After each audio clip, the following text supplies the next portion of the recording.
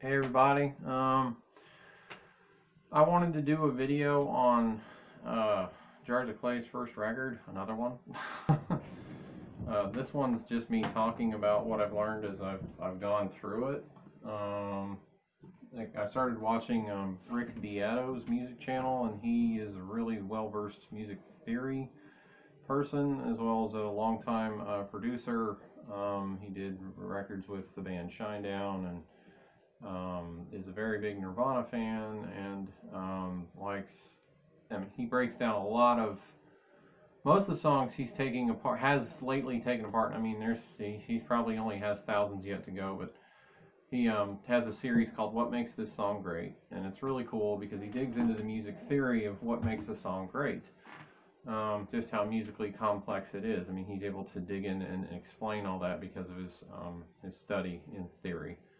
I did a little bit of study in theory myself when I took Jars of Clay's first record apart and put it back together. I was fortunate enough to find someone who had explained that the tuning for the guitars on the first record is E, A, B, E, B, E, going from the lowest to the highest string. So you get something like instead of standard. Since the sheet music book was originally published for standard tuning, which was pretty much also a single guitar, you had something to go on, certainly, and a lot of what happens in the music is in the piano notes. If you look, the string parts and the pan flutes and all that are in there, which is nice. I mean, if you could someone who knows transcription could potentially take the piano music and separate it out onto the proper staffs that pan flutes and violins are written on, and be able to accurately transcribe their own version of sheet music for those instruments, I think, to a certain extent. So that's great. But the book never offered what the alternate tuning was. I don't know how the person who figured it out, but I'm glad they did. And then people figured out capo on the third because a lot of the songs were in the key of G, so that was good. So I could go back and re-examine the chords that the book offered and apply the alternate tuning to them, and then kind of how does that. But I had to understand something. I had to understand that chords were made up of notes, like say a root, a third, and a fifth. Or if a major seventh would be a root, a third, a fifth, and a seventh note, with a major chord, so that was cool, to go back and look at all that stuff. And I went through each song and I did a tab map for what each chord would be in the alternate tuning, and that doesn't mean I came up with exactly what the band did, but I was a lot closer, to actually being able to play the music correctly. So that was great. And then there were some other folks' videos out there who had played with the alternate tuning. Like there was a guy who'd figured out how to play Like a Child. There was the guy Colin Sexton who had done his own performance of Worlds Apart, and he played it in the alternate tuning, and it sounded just like what Steve Mason did on the live shows when they played it live. So that was really great. So all those combined resources were able to help me make my tutorial videos that I came up with for the songs. So that was pretty neat. I mean, it had been 20 years, and I was finally playing these songs more accurately than I ever had before, of one of my favorite bands' music. But let me read you my thing that I made. My long thing that I came up with. Let's see. Okay. One argument for learning music theory is getting into a band like Jars of Clay. Haha. They used an odd tuning, E, A, B, E, B, E, on the first record. The cool thing about this tuning is that when you use it, you can now do chords much more easily on the guitar. In most cases, the tuning helps remove the third note out of every chord. Example, an E major chord in a tab map format goes from 0, 3, 3, 2, 0, 0 to 0, 2, 0, 0, 0, 0. Technically, you're playing an E5 chord. the E major chord is made up of the notes. An E major chord is made up of the notes E plus G sharp plus B. E5 is only E plus B. Your E major's total tab map notes look like on the guitar look like E, B, E, G sharp, B, and E in standard tuning. With the alternate tuning, the notes are from lowest to highest string are E, B, B, E, B, and E. So that's an E5 because it doesn't violate the rule of what a fifth is. A fifth is made up of the root and the fifth note only. So that's what makes a fifth note a fifth chord a fifth chord. A fifth chord is also what we called back in the, I don't know how long it goes back, but power chords. So anyway, fifth chords, like in E5, are known as power chords. Kurt Cobain and many other rockers use them. Kurt claimed that they made guitar playing easy since one can maintain the same shape with their hands and slide up or down the strings to find the chords they want. Also, dropping one's low E string to D makes it even easier, and this dropped string tuning gets known as grunge tuning in the 90s. This in no way diminishes Kurt's overall musical genius, as Rick has proven in his videos on Nirvana's songs. One could say these chords open up the possibilities to let vocals or other instruments fill in the thirds to dictate whether the overall chord the combined band is producing is major, minor, etc. This open tuning allows one to play power chords using more strings and gaining a fuller sound, and possibly making a guitar easier still for a novice to begin playing. Excuse me. I believe Jars used it because it fit the musical climate of the times, 1995, and it just worked for them. They end up using it along with the capo on the 3rd fret to write 7 out of 10 of their songs on that first record. Well, I guess 8, because I think only Liquid and Blind don't use that tuning, I think. Actually, I'm kind of wondering if Liquid uses the tuning as well. There was that video that Jars of them playing in that cafe, like, well, they're still in, maybe they were still in college or they just gotten a record deal or something. But they're playing like a coffee house version of Liquid, and from what I can tell, Steve Mason is playing, all his shapes are what you would use if you were in standard tuning, and Matt Odemark is playing whatever he's playing. I almost need to watch the video again. It's been that long for me if I really want to even try to comprehend that. Anyway, my own personal story going on.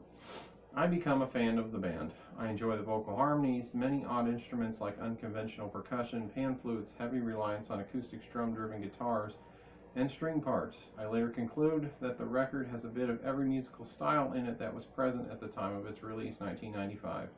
Hip-hop beats, country-like fiddle parts, alternative overall style. The band was big on Toad the Wet Sprocket, and one could argue that Dan's vocal style was very like the lead singer of Toad. He changed it on their second record and didn't go back. Anyway, but also strong classical music styles, Baroque, the Gregorian chant that they used in it, potentially stuff that maybe Johann Sebastian Bach would have wrote, things like that. But also, anyway, strong classical musical influence, and even Beatles-like string part writing as well. Example, the song Blind is Jars' version of Eleanor Rigby. The sheet music book is written in piano chord vocal format. The chords given are thankfully mapped in the traditional blocks with the dots down where to press the strings and with the chord name letters above. At the time that I began learning the songs from this album, I only knew G major, C major, and D major chords. I had no grasp of alternate tunings for years to come. I hadn't even begun to learn how to read guitar tablature yet. I also have no music theory knowledge and have the ability of probably what would be a 6-month-old to read notes, let alone letters. Well, anyway, I didn't know. I compared it to being barely able to read the alphabet.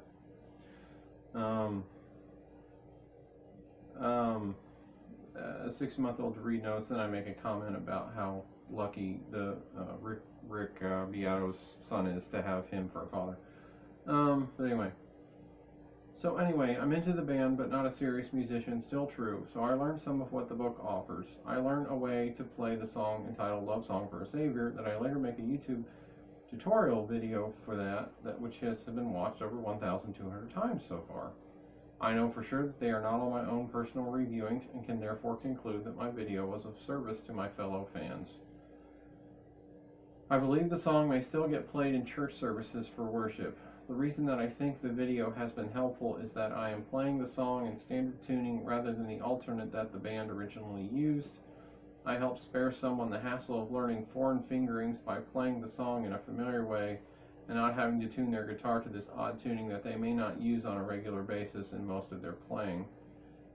I've since gone back and discovered a way to play it still using a capo on the 3rd fret, but again not using the alternate tuning. So that's been neat. Someone out there on the internet figured out the alternate tuning the band used, and I went back and re-examined the chords in the book, applying the alternate tuning to them. I then made videos on how to play the songs using the alternate tuning. I'm now playing songs like Worlds Apart much closer to the way Jars did originally, and was excited to play it at my church later on, say during a communion service. I am glad to have finally grasped how one of my favorite bands went about making their music after 20 plus years of listening. The band still fascinates me. The way Matt and Steve play guitar together is something I can't grasp still. Arg. Listen to the Republic Tigers too. So anyway, that was my 20-year journey with Jars of Clay's music. I still like the first record. I still like to listen to the first record. I still like to play the songs from the first record. I have a guitar tuned and ready in that alternate tuning, so I can just kind of at a moment's notice pull out that guitar out of its case and play those songs whenever I want to, along with my other acoustic guitar that's in standard and my electric guitar that's also in standard. So I mean, I did have to sort of feel my way around the tuning and figure out what was going on, and eventually get to the point where, I mean, I can pretty much sit down and play most of the entire album now, so that's great. I mean, definitely, like, Flood is definitely the one that the tuning unlocks, you know.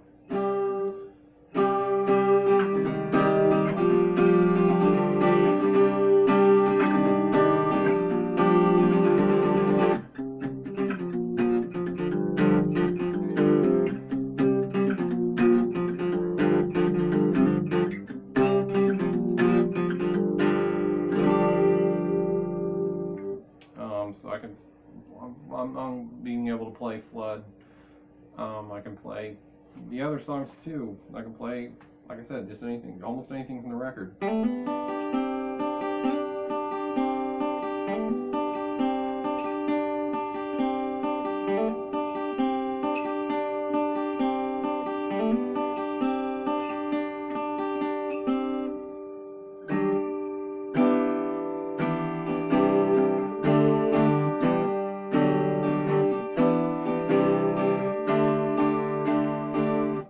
Moving right into the chorus there. Let's see.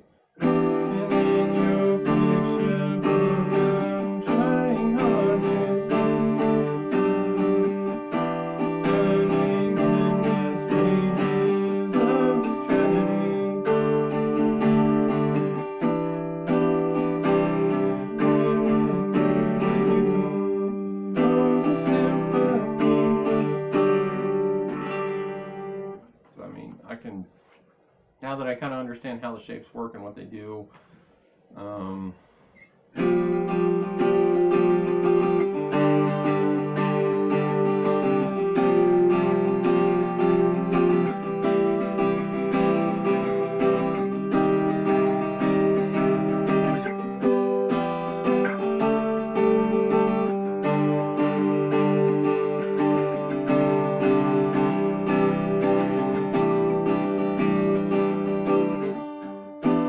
instead of going, which I can do, you can do the same chord here.